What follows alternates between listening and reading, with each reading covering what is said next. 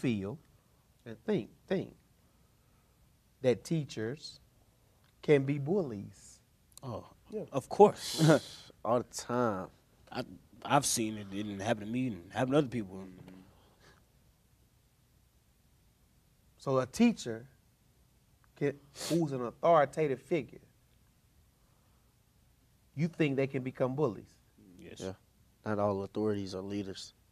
Say that again. Not all authorities are leaders. That's a good thought. I want you to dig into that. All of us who have authoritative positions or have authority are not leaders, correct? Yeah. That's what you're saying. Talk to me a little bit about that. And then, Mr. Wallace, Ms. Jaden, I want you to talk to me about that. When you talk about people in authority that are not good leaders, what do you see? I see different stuff all the time. When I say that, I just mean like you got this position that you so-called earned, and you're not helping anybody with it. You're not doing nothing to make anything better. So why you got this position for? You supposed to be my teacher, supposed to teach. It's in your label. Yet I see teachers just look at you and be like, like they don't care.